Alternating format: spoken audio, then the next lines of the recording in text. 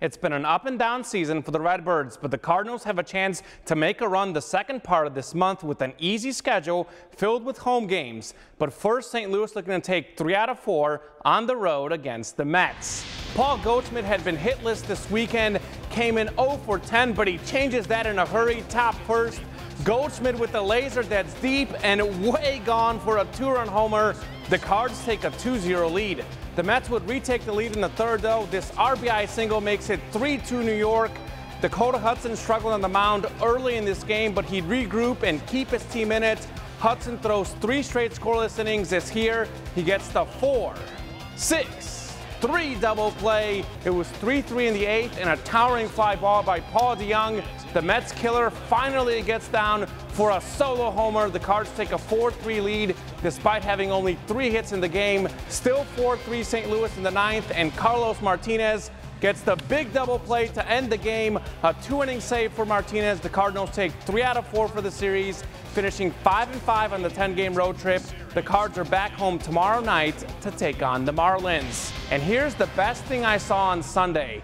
Royals catcher Martin Maldonado got into Father's Day spirit with this awesome clip-on Father's Day tie. I've never seen that at a baseball game.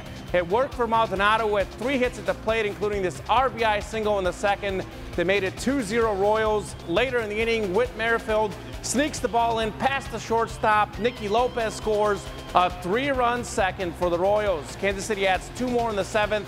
Some great small ball by Billy Hamilton as Lopez slides in safely to make it 4-2 Royals. A big 8th inning. Jorge Bonifacio blasts the ball to left center. It one-hops the wall. Cheslor Cuthbert easily scores. Back to the man of the game, though. Maldonado rips the ball over the left fielder's head. He had 2 RBI and 2 runs. This double made it 7-3. The Royals beat the Twins 8-6. A big win because Minnesota has the best record in the majors. Kansas City plays again tomorrow night in Seattle. Mink League Baseball on Father's Day as the Jefferson City Renegade dads throwing out the first pitches. Awesome stuff right here. Former South Callaway star Peyton Leeper got the start against the St. Joseph Mustangs, and Leeper was dealing early. Some nice movement for the strikeout in the first inning. And look at this. His dad looking on has to be proud of his son. More Leeper. He had the Mustang batters fooled most of the day. 6 up, 6 down to start the game as this beautiful dog right here enjoying the game. Leeper pitched 6 solid innings. Here's one of his few mistakes, though, as he serves one up and J.P. Ty smashes it for the home run. The Renegades lose 2-0, but with many local kids on the team, a special day to share with their fathers. It means a lot. I mean, my father and other fatherly figures have influenced me in a lot of ways, so it means a lot. Father's Day is very important to me. My dad's been one of my biggest supporters. He comes to almost all my games, and I always hear him out there cheering me on, and he's definitely been a big part of my life for baseball. The Renegades have a road game Tuesday night and are back home at Vivian Field on Wednesday. More local players at the next level, and the highest one at that. Jefferson City's Napheesa Collier averaging about 11 points per game in her WNBA rookie season. Another solid game for Collier. She got going early with 4 first-quarter points. Look at this. Collier with a turnaround jumper. Nicely done. Collier scores 8 points of the game, but it wasn't enough. Her Minnesota Lynx lose 80-75. Back outside for the Women's World Cup, Team USA taking on Chile. First half, Carly Lloyd with a beautiful volley as she blasts it home for the opening goal.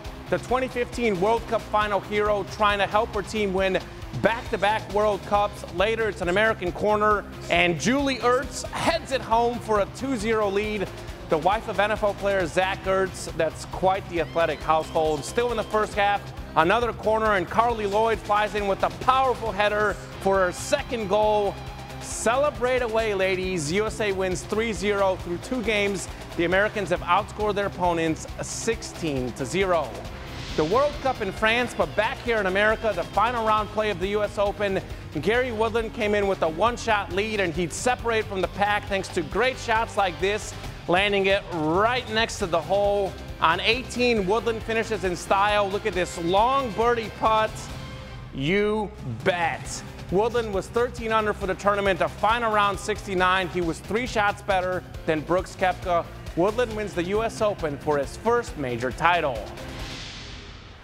The big story in the Show Me State this week has been the St. Louis Blues, who won their first Stanley Cup trophy after a convincing Game 7 victory over the Bruins. A truly historic win, especially considering that on January 3rd, St. Louis had the worst record in the NHL.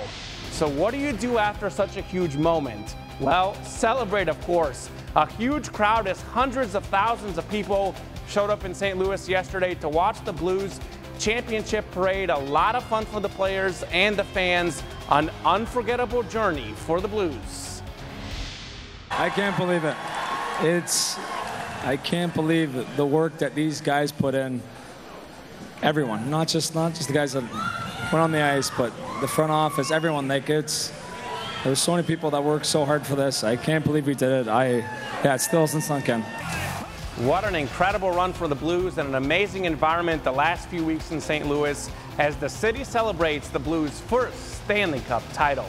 And of course, a lot of Blues fans in our own newsroom. Kermit Miller is just, I don't know, he's probably still on cloud nine.